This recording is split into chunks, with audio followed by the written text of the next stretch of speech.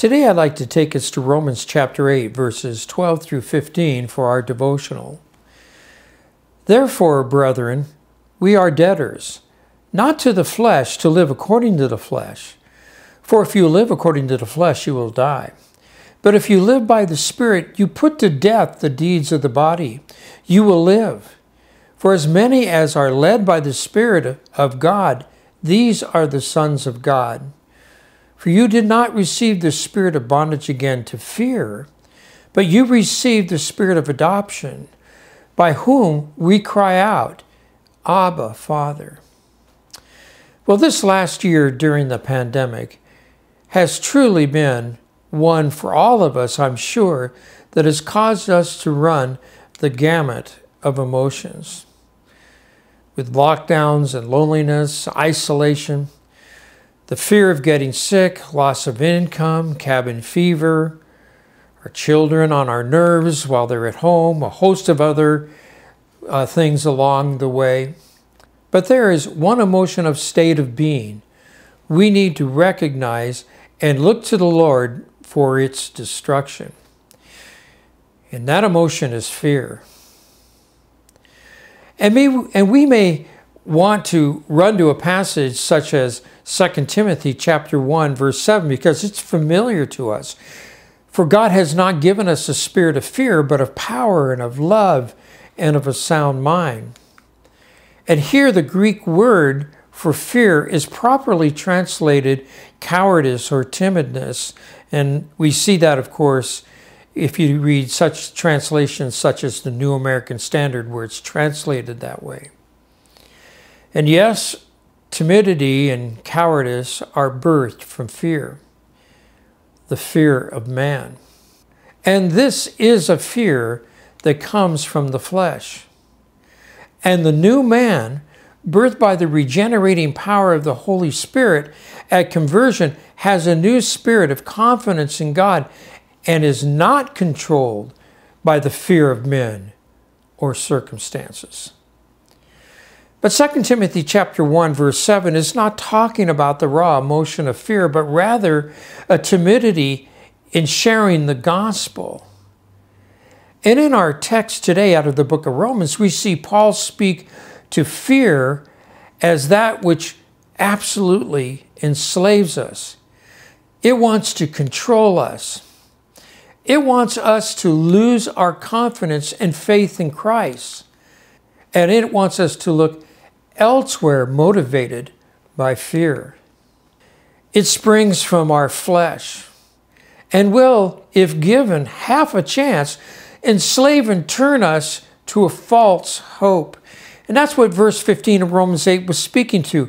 For you did not receive the spirit of bondage again to fear, but you received the spirit of adoption, by whom we cry out, Abba, Father.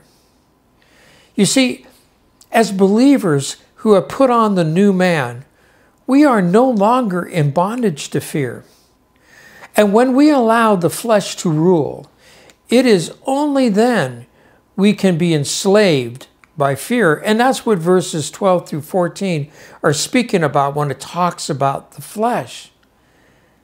And this is the tool, of course, that Satan uses to trap you and I with fear.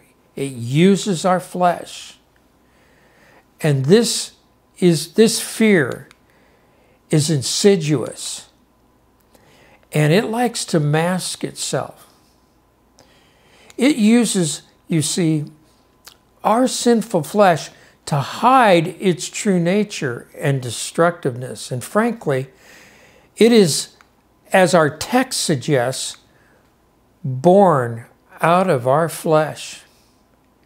And it is used by Satan and unscrupulous men to trap and influence us.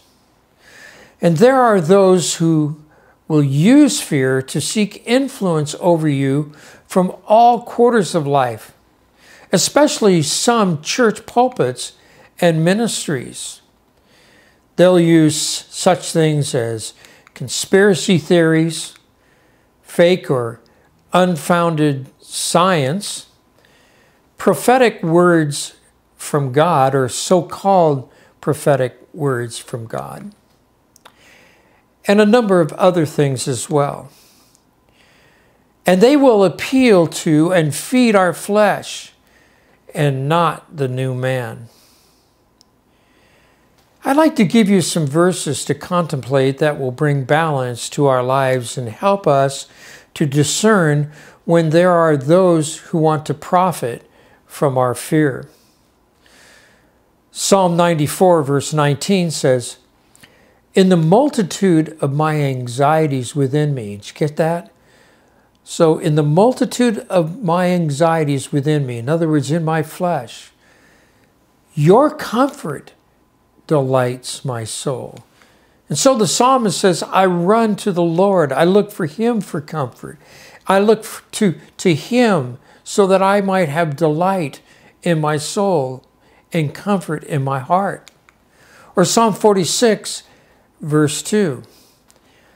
"Therefore, we will not fear, even though the earth be removed, and though the mountains be carried into the midst of the sea."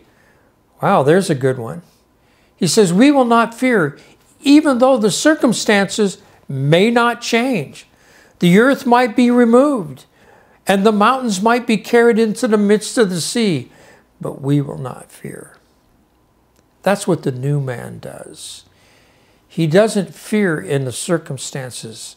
He trusts in his God no matter what the circumstances and sees purpose in what God is doing. 1 John chapter 4 verse 18 says, "There is no fear in love, but perfect love casts out all fear, because fear involves torment. But he who fears has not been made perfect in love." Man, that's a convicting verse. Especially that last part, he who fears has not been made perfect in love. That's what love does. It perfects us and it destroys fear, because now we are so in love with our God that we see the circumstances of life, no matter what they may be, as being used in our life for him and for his glory, and to conform us to his Son. And you know, in a world that is decaying because of sin and its consequences that are ever around us, let's you and I be comforted, really, no matter what the circumstances.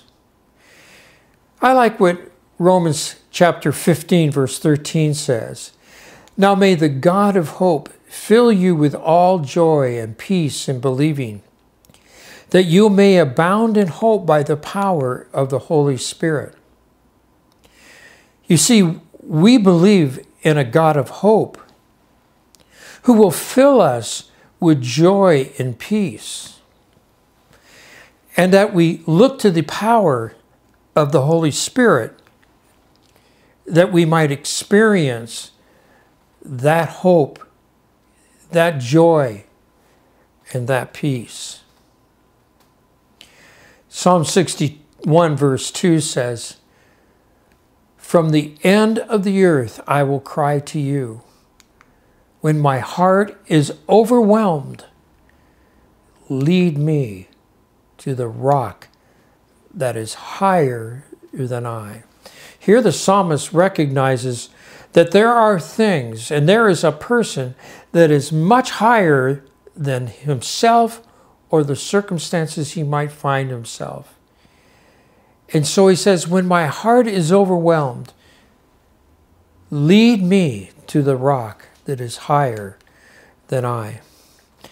And of course, then there's that passage in Philippians chapter 4, verse 6 and 7, which is very familiar. "Be anxious for nothing, but in everything by prayer and supplication, with thanksgiving, let your requests be made known to God, and the peace of God, which surpasses all understanding, will guard your heart and minds through Christ Jesus." That's what God desires to do. We bring our anxieties to him, we petition him, and we look to him to bring about a peace that guards our hearts and minds through Christ. And I like what Jesus says, of course, in John chapter 14 and verse 27. And I'd like to just leave you with this verse. Peace I leave with you. My peace I give to you. Not as the world gives do I give to you. Let not your heart be troubled, neither let it be afraid. And he said that in the midst of a dangerous, fallen world.